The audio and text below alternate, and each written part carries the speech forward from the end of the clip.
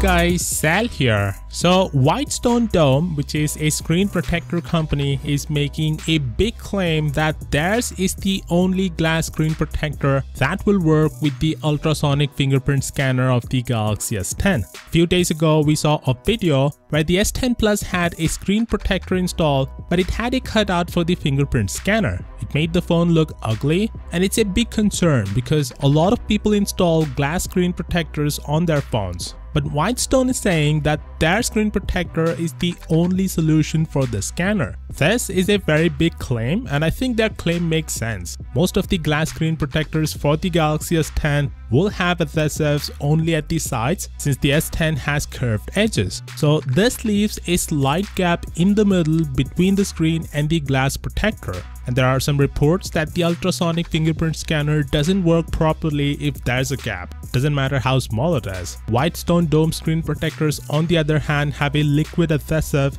and it completely adheres to the whole glass. So their claim makes sense right now, but we'll only know it for sure once we get the handset and test it ourselves. I'll do it on this channel. I'll get their screen protector as well as a couple of other ones, and I'll let you know if the claim is indeed true.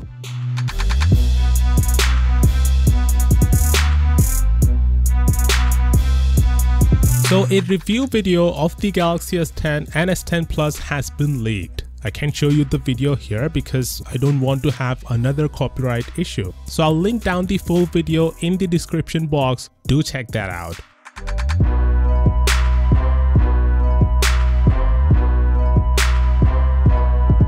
So the Galaxy S10 prices for Hong Kong have been leaked, and they are reasonable to say the least. If you directly convert it to the US dollars, you get pretty good prices. But we need to keep in mind that the prices in Hong Kong doesn't include sales tax, but the same goes for the United States as well. So this leak gives us hope that they would price it reasonably in the States, and I hope they do. Prices are getting ridiculous these days, which makes it not so fun experience, especially if you're paying outright. So hoping that these are the prices that we see in the United States as well as in other countries. The Unpacked event is just a day away, so make sure to subscribe for all the coverage, and as always, I'll see y'all tomorrow.